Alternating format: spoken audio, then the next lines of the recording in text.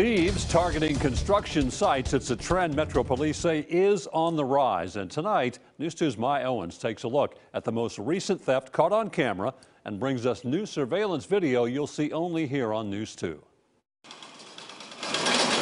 The construction boom in the city is now opening up opportunities for criminals.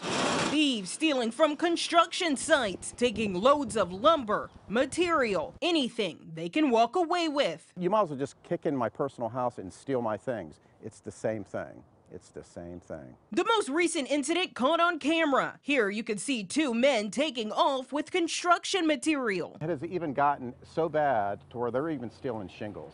We had 8 square shingles left over from our roofing job. They stole the last 8 square that we had left that we were just getting ready to send back. So it's very aggravating because of the cost of the materials.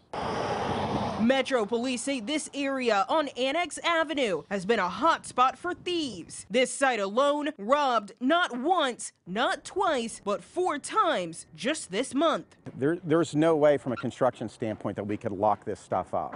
So we're at the mercy of the community for people to be honest and not take our stuff. With the cost of materials going up, Metro Police tell me they're seeing an uptick in robberies at construction sites just like this one. That's why after the first 2 incidents, surveillance cameras went up. Now the company is having to find other ways to secure their material. We even had to resort to bringing in a security specialist to sit here and monitor the property.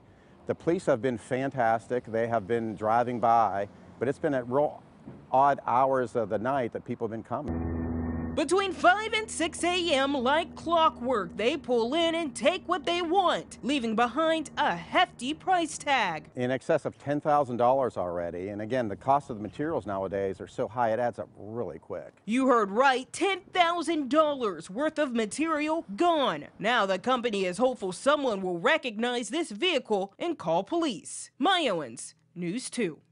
Metro Police are asking for your help in catching these thieves. They say they are driving a Nissan Titan. If you have any information, call Nashville Crime Stoppers.